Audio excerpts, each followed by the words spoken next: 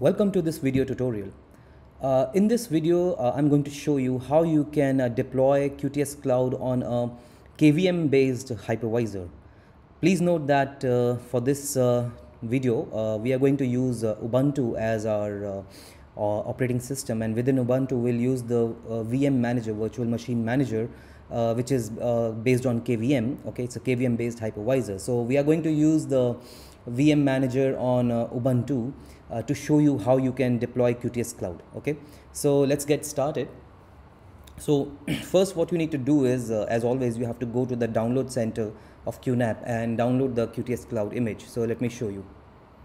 So you can go to the web browser, okay, and go to the download center and choose QuTScloud in the product type and QuTScloud in the model type. Okay, and you will, if you scroll down, you will see this QuTScloud.full.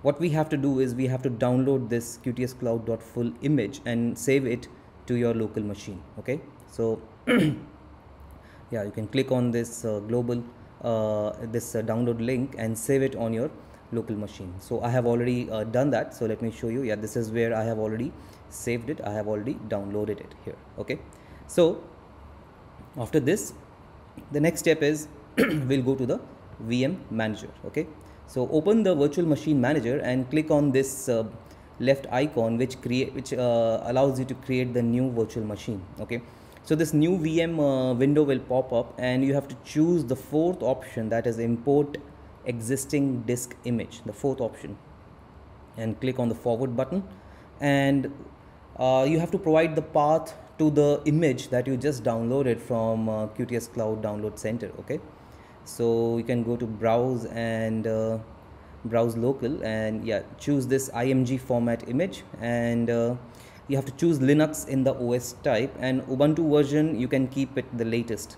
In our case it's 1804 LTS, so just keep this one, and click on the forward button, and please specify the memory and the CPU as per your requirements.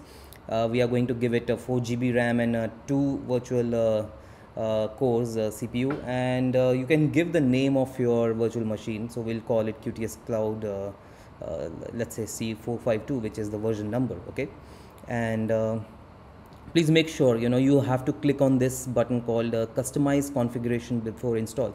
This is very important. Why? Because before installation we want to also add one 200 GB hard disk, or if you want to add more hard disk. So in order to add more storage disk, you have to choose this option, otherwise you will not get the option to add the storage disk. Okay, so please remember to keep this button as checked and then proceed.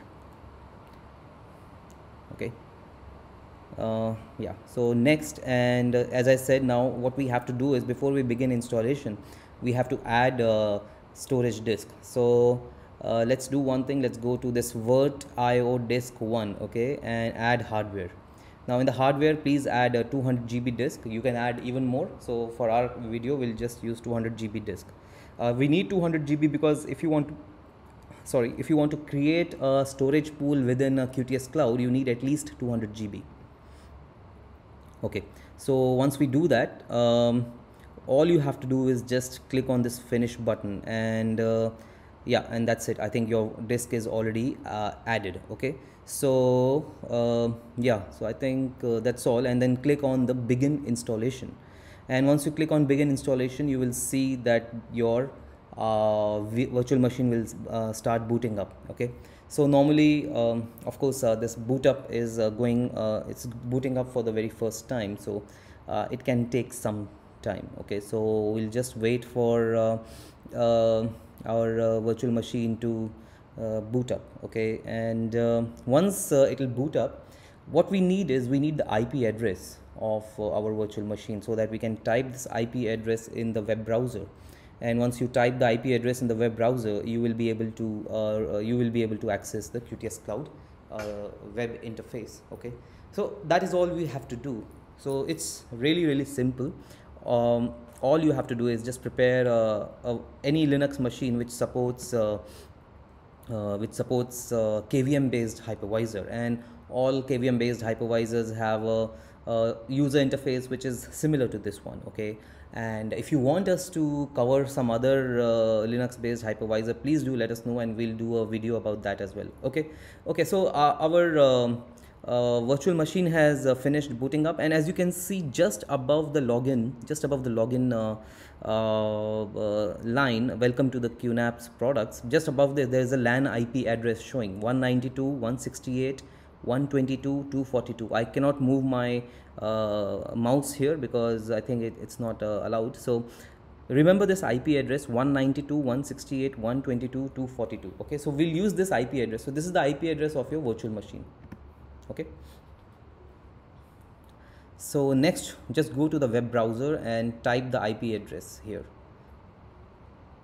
and yeah, as you can see, we have already reached the QuTScloud the QuTScloud installation page. Okay, so yeah, so that's how we install the QuTScloud, and once you have the license key, you can enter the license key here. So in order to purchase QuTScloud, buying the license key, activating the license key, buying the license, activating the license key, and initializing QuTScloud, all those things are covered in different tutorials. Okay, and you can go to our tutorial main page and you can see all those tutorials there. We'll also add the tutorial link in the description, okay, about how to initialize QuTScloud.